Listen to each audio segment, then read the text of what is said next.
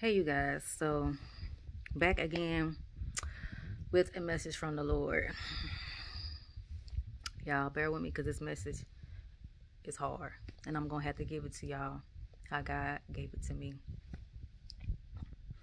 God has been showing me in the spirit and in the natural caskets, and he told me Friday night, because of what these pastors are doing and making a mockery out of him, he said that some of them were going to die.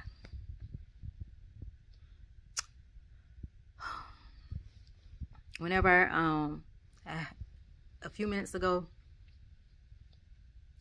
God told me clearly, death in the pulpit.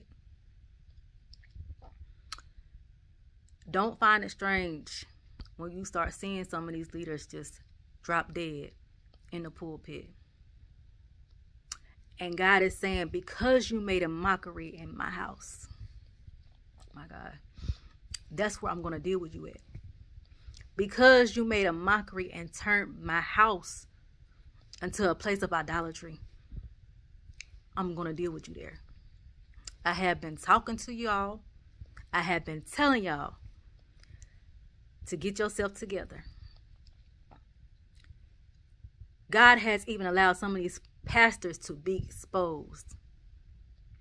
But he said, because you have not repented, because you are running, and God said there's no place to run and no place to hide. You can run all you want to. God is still going to deal with you. You can get kicked out of one church and go run to another church like you ain't did nothing wrong. God is still going to deal with you. He said death in the pulpit. Because y'all had made a mockery out of his name, turned his house of prayer into a den of thieves, he's going to deal with you where you made a mockery of him at. Okay, God, this word is hard for me because I seen it in the spirit. And then God clearly said death in the pulpit. Because of your disobedience, your children will be cursed with the curse. Don't believe me? Go ask David after he got another man of God, Uriah, killed because he wanted Bathsheba. His children had to suffer. Don't believe me? Go to Deuteronomy chapter 28 and it talks about the curses of being disobedient. God is not playing in this hour. Leaders in the church, get it together. God is saying he's tired of y'all pimping in the pulpit. He's tired of y'all can't keep y'all self under the spirit of self-control. He's tired of you. I've got to give it to y'all how God is giving it to me. Being church whores. Going after innocent women. Men of God in the church. Half of y'all got wives. Y'all sleeping around on your wives. Going against y'all marriage covenant. And making marriage a mockery. And covenant and marriage is a covenant of God. And that a covenant of God. And that is sacred. And y'all making y'all wife a mockery. It's embarrassing to God and it's embarrassing to your wife. God said he's going to deal with you. He's going to deal with you. Deal with you. Wherever you're making a mockery of him at. And a lot of y'all are doing it in the church. And God says death in the pulpit. So guys, don't find it strange when we start seeing people drop dead in the pulpit. He is tired. Tired. You are operating in an unclean vessel. The Holy Spirit cannot dwell in an unclean vessel.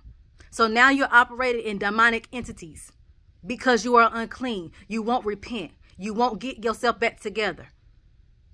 God is saying again, death in the pulpit. This word is hard for me because I clearly saw people in the spirit dropping dead. I'm clearly seeing caskets. And if you be in that position where God deal with you and you drop dead, you going straight to hell. because he gave you enough time to repent. But when you drop that, you ain't going to have enough time to repent. So you're going to hell. Again, this is a warning, and it's not easy, but it is necessary. Death in the pulpit. I done seen stuff with my own eyes about some leaders, and y'all think it's okay. God said you can run, but you can't hide. There's really no place to run, no place to hide, because he sees all and he knows all. And you think you're running, you're getting away, but you're only getting by, because your grace is about to run out. All right, you guys, but God is clearly saying death in the pulpit. And I know I had to do this because God showed me 911 twice. Y'all, stay prayed up.